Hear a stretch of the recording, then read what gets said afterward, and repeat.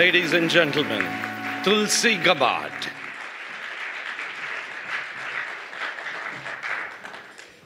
Namaste, aloha.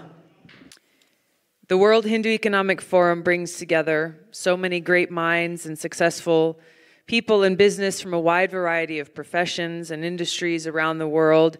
You really exemplify and are the living and breathing examples of the great contributions that Indian Americans have brought here to the United States and that you as Indians have led around the world.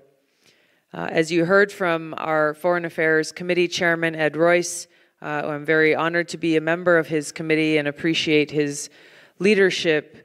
Never more than now has there been such interest and opportunity and excitement around the great potential that exists between the U.S. and India and maximizing that opportunity between our two countries. We've seen that interest and that commitment and excitement at the top level between the leaders of our two countries. We see it amongst leaders in Congress. We see it in our U.S.-India caucus, the largest caucus that exists in the Congress. We see it in leaders in business, in academics, NGOs, and so much more. I'm proud that we will soon be formalizing a recently established sister state partnership between the state of Hawaii, my home state, and the state of Goa in India. We will be having the announcement soon and look forward to being able to have a contingent coming to Hawaii from Goa and sending a contingent of leaders from Hawaii to Goa to see what further opportunities there are to build more bridges between our two states and our two countries. I had the great opportunity and privilege of visiting India for the first time a couple of years ago and so appreciated the very warm welcome that I received when I went there. First from Prime Minister Modi, who had invited me to come visit. You know, when he came to New York shortly after his election and I had a chance to visit with him there, the first time I'd ever met him, one of the first questions was, when was the last time you came and visited India? And I said, I've never been. He said, you must come. And I did go just a few short months later. It was nearly a 3-week trip. We visited 7 different cities during those 3 weeks. It was very busy, but really incredible. I've talked with so many people who visited there, and one commonality that I often hear from them that they are struck by is the sense of spirituality that I think both Ravi and Desh touched on in their remarks. And that's where, as we are gathered for this Hindu Economic Forum, what I'd like to talk a little bit about is seva and about karma yoga. Understanding that as we are gathered here as Hindus, this is not about religion. It is about spirituality. It's about love, compassion, respect for others, tolerance, humility, things that we find in each other, no matter our race, no matter our faith, nationality, or any of the labels that unfortunately tend to divide people rather than bring people together.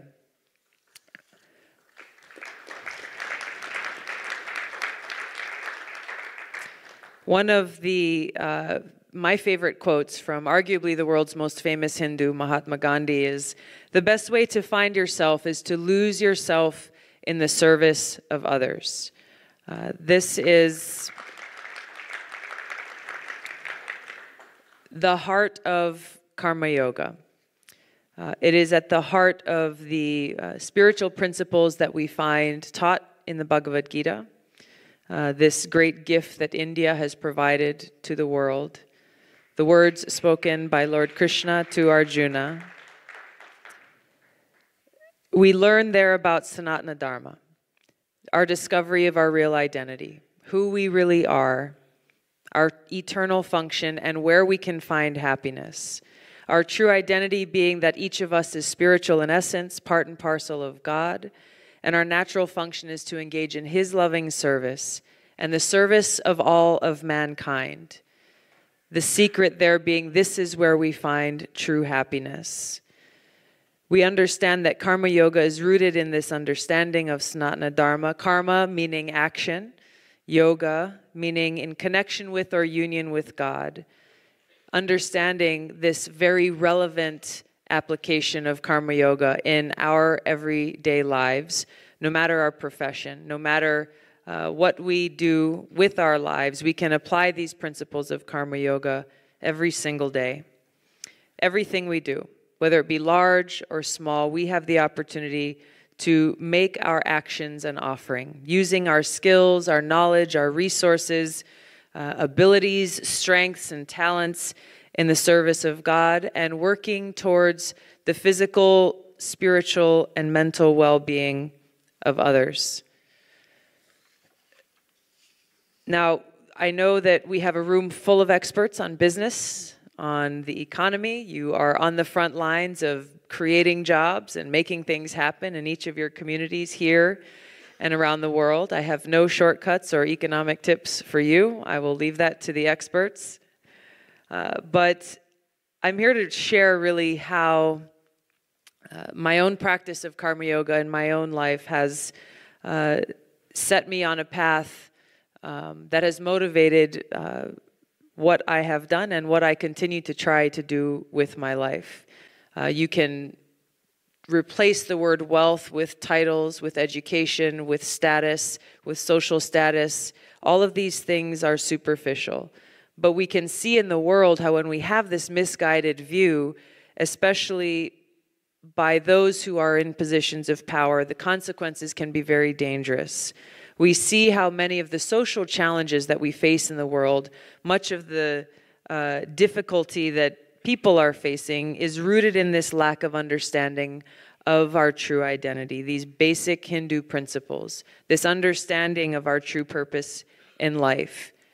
This lack of understanding is what is at the root cause of the chaos and confusion and pain and suffering that we see in too many places. Mahatma Gandhi taught us through his example that we cannot overcome the divisive challenges facing our communities, our countries, and the world if we do not recognize and respect each other as children of God, despite our differences of nationality, race, ethnicity, religion, and so forth. And this is why it is so important for leaders in our community, in every sector, leaders in our society, to be those who are motivated by a desire to be of service to others, by a desire to have a positive impact on those around them. Leaders in business, for example, you have the opportunity to care for the well-being of your team. If you have CEOs who are willing to sacrifice the well-being of others, their team, or others for their own personal power or financial interest, then we see how society suffers. People suffer as a result of that. The implications can be far-reaching. The same goes for those in government, in education, in healthcare, in the military, in law enforcement. The list goes on and on. We cannot have a compassionate, peaceful, and prosperous society if the people themselves are greedy, selfish, angry, and envious. So this is the question that we must all ask ourselves. How can we, as individuals and collectively, contribute? How can we contribute to the development of a compassionate and caring society and world? And the answer is beautiful. The answer lies in karma yoga, in aloha, in respect, in love. The answer lies in the teachings that we find in the Bhagavad Gita. So if we apply these principles of karma yoga with aloha, treating others with respect, caring for them, then we can begin to solve some of the most challenging issues that we face in our everyday lives and issues that we face around the world. Thank you very much. Aloha. Jai Shri Krishna.